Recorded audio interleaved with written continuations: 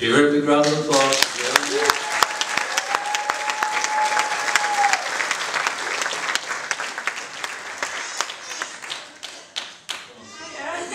I'm really nervous. Heart feels like it's going to explode.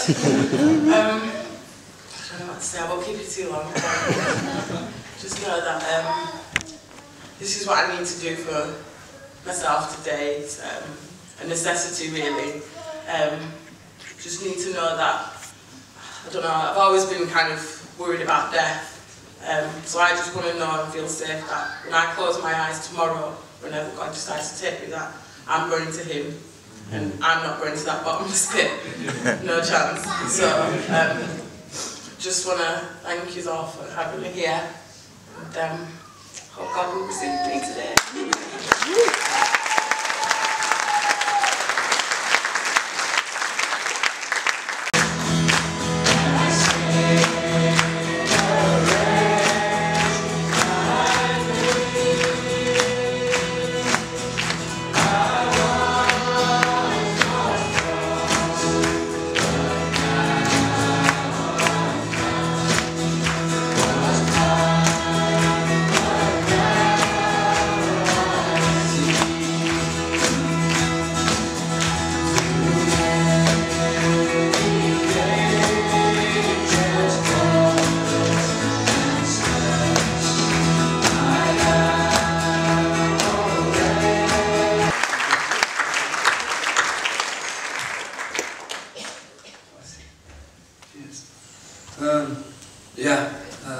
Just to explain this, it happened Good Friday. I felt a little bit blessed, but it happened afterwards when I thought about it. I felt a bit blessed what happened to Jesus on Good Friday and stuff, so yeah, but that's that. I'm in Agape project. I've just come back there. I've been there, this is my 4th week.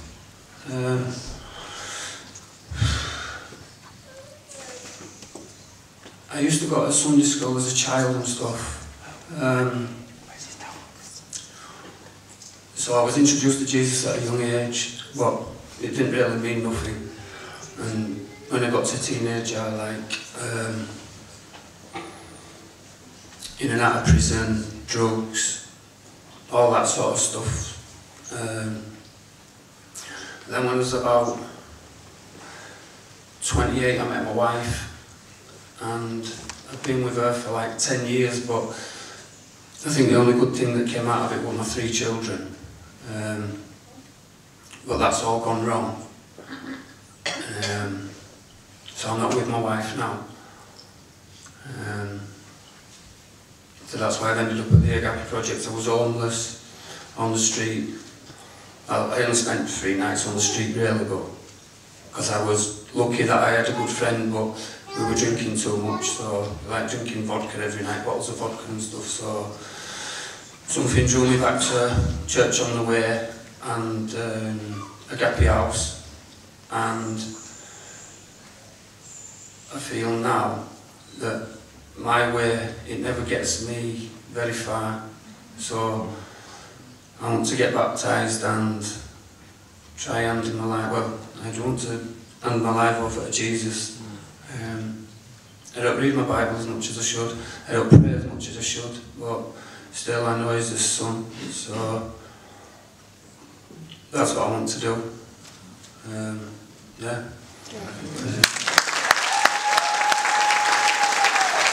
And what the Lord's going to do is really exciting, and I want you to give a warm welcome to Terry.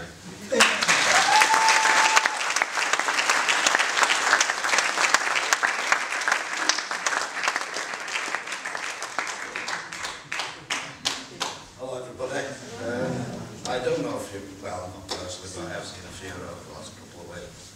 I just like my brother there, Solomon, to come up here because this is a man that brought me over.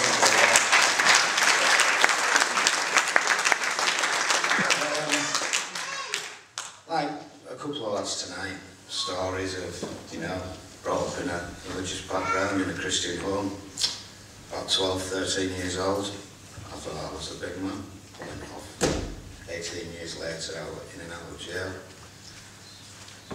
just sinning daily for years and years.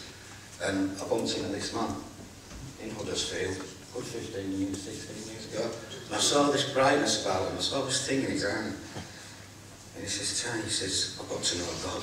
And I went, sobbing and bags, got to know God. There's hope for me, you know, because we go back far way. And I walked away from him and never saw him again. I carried on continuously.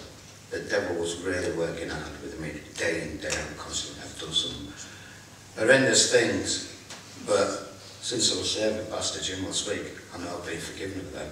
My sins have been washed away.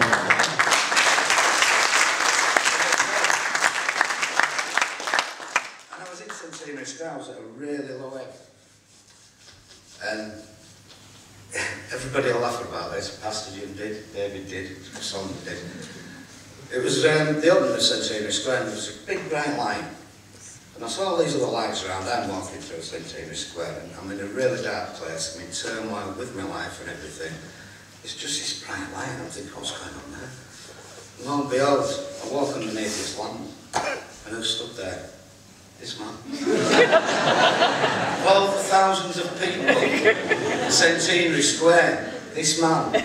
The Lord has shown this man to me in my life, knowing that at that point in my life, I needed to change my life. And Moira was with him, and we stood and we chatted, didn't we? And he said, Terry, don't go away, don't leave me. I said, I've got to go. And you were worried, weren't you, that I wasn't going to be in touch. Texting him daily. Someone would go to church, because I saw this twinkle again, and my life needed changing. And I wanted to serve the Lord. I'd been serving the devil for 30 odd years.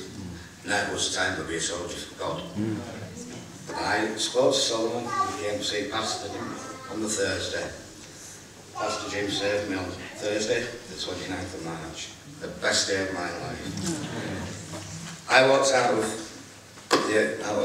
Pastor's office into that car park, and I'd been walking around with a lead suit on. But I floated out of these. It was truly amazing.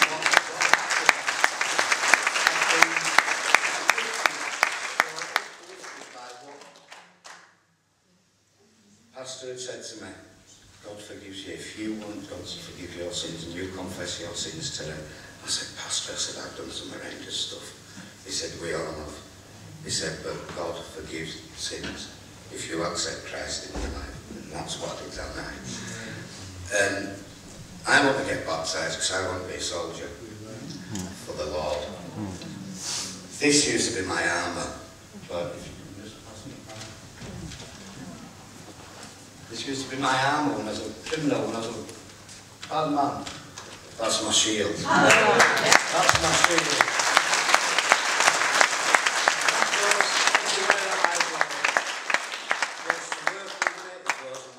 It goes everywhere, and nothing can break through that shield. And I found that out. And that's why I hope to get that